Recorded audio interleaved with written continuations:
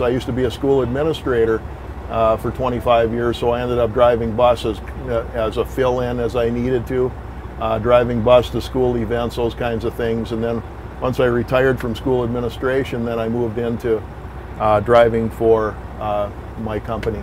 It's an oil field related company, and most of the equipment is going to be frac related. This vehicle is a bigger, heavier vehicle. It has air brake system. It has a larger trailer. It's a bigger vehicle.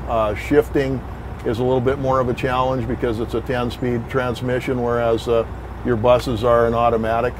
And so you have to learn how to upshift, downshift, back, forward, all your rules of the road.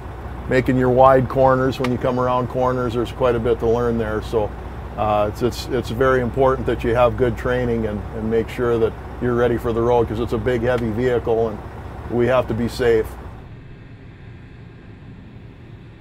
So this task right here is called the corridor, and what we're doing is we're picking up a weight and dragging it through a zigzag course, dropping it on one end. In this particular crane we get 3 minutes each pass, and have to go back the other way after that.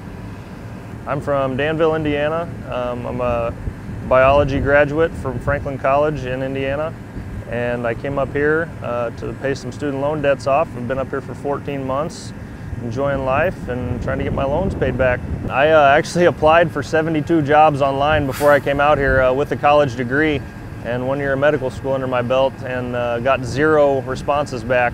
So that was somewhat frustrating, and I think it was partially due to the fact that I didn't have a place of residency in town, and everyone out here wants to see that on a resume. So I figured I could come out here where the salaries are really high and try to find a relatively cheap cost of living at a place, and hopefully get some savings in addition to paying off my loan debt, and then maybe go back home in 10 or 15 years and be ahead.